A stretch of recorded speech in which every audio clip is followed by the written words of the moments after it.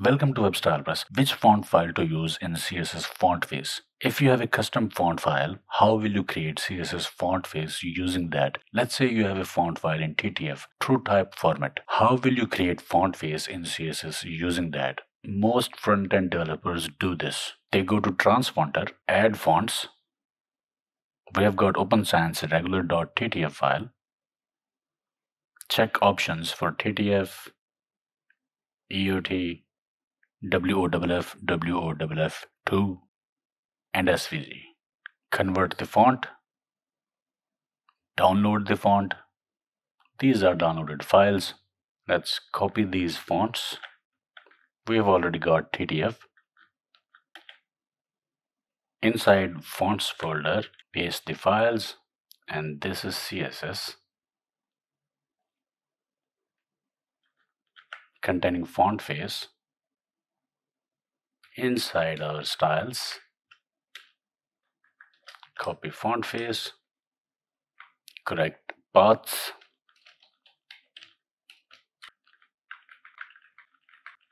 and then use font family for our paragraph. Save. Inspect. Font has been applied to this paragraph. So we have used a custom font in our HTML page. Inside font face, we have got multiple font files in EOT format, in WOFF2 format, in WOFF format, .ttf format, and SVG format. So we have font face using custom font file, and it is supposed to be cross-browser compatible, cross-device compatible, because we have included all font file formats to ensure maximum compatibility. Well, this is wrong. This example is adding too many and unnecessary font files or assets in website. But in CSS3 font face, everybody uses multiple font types like TTF, EOT, WOFF, WOFF2, and SVG. So which one to use, or should we use all? This video is about understanding web fonts and getting the most out of them, so we will look into it. But before that, please give this video a thumb up and subscribe to this channel, because I am bringing you similar content on this topic. Likes, comments help me to understand if you like the topic or not. Okay, back to the topic. Let's understand font file formats in detail. Embedded OpenType font, EOT. EOT is a legacy format developed by Microsoft. Only supported by Internet Explorer, it is needed for Internet Explorers older than IE 9, and it is served uncompressed, so it has large size. Then we have TrueType Font, or TTF. TTF font file has larger file size. It is developed by Microsoft and Apple in the 1980s. We have OpenType Font, or OTF. OpenType Font is a joint effort between Adobe and Microsoft. OTF fonts can be used by Mac and Windows operating systems. So TTF and OTF are normal old fonts or full system fonts with large file size. Scalable Vector Graphics Font, or SVG font. SVG is not great for body text. You cannot select individual characters, words, or any custom selection in SVG font. You can only select the whole row or paragraph of text. If you are targeting iPhone and iPad users, SVG fonts can be helpful there. SVG fonts are allowed by version 4.1 and below of Safari for iOS. Web Open Font Format, that is WOFF. WOFF is collaboration by the Mozilla Foundation, Microsoft, and Opera Software. Developed in 2009, it is wrapper format for TrueType and OpenType fonts. WOFF throws away bits that are critically important for system installation but irrelevant for the web. WOFF is a compressed or zip form of the TrueType or TTF font and is supported by all modern browsers. It is small and can be delivered over the network like a graphic file. Compressed fonts load faster in browser. WOFF2 or WOFF 2.0. Web Open Font Format 2.0.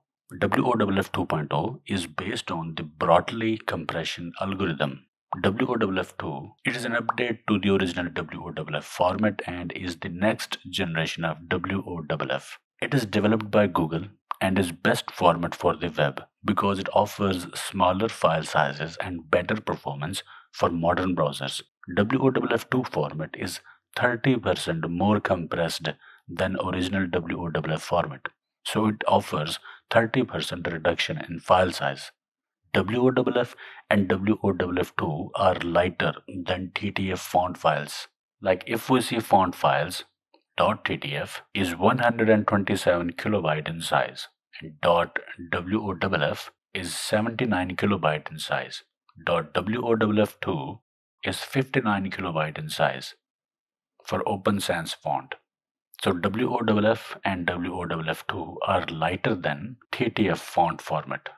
So what is the conclusion? Which is better, TTF or WOFF?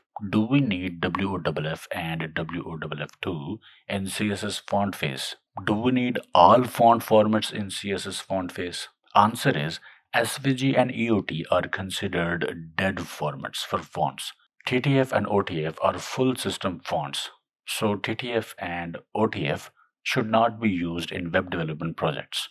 Only use WOFF2, or if you need legacy support, use WOFF.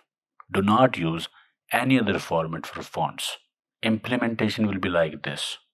From this font face, we can safely remove EOT.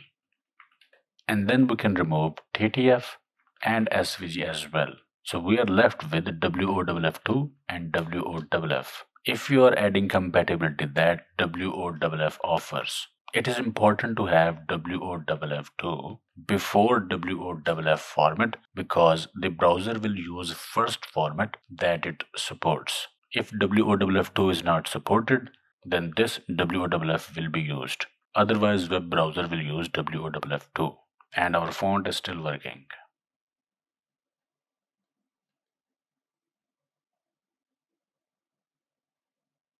So can we use WOFF? WOFF Web Open Font Format has got wide range of compatibility, and WOFF2 Internet Explorer IE does not support WOFF2, but WOFF has got a wide support across all popular web browsers. So WOFF and WOFF2 have got all the support we need. And the conclusion is do not use extra fonts that are not needed by web browsers. Only use WOFF and WOFF2, preferably WOFF2. To add compatibility for Internet Explorer, you can use WOFF as well. Check description of this video for links on more videos related to this topic. Okay, I hope it helped. Give this video a like, subscribe if you haven't already. Let me know your thoughts and comments, and I will see you in the next video.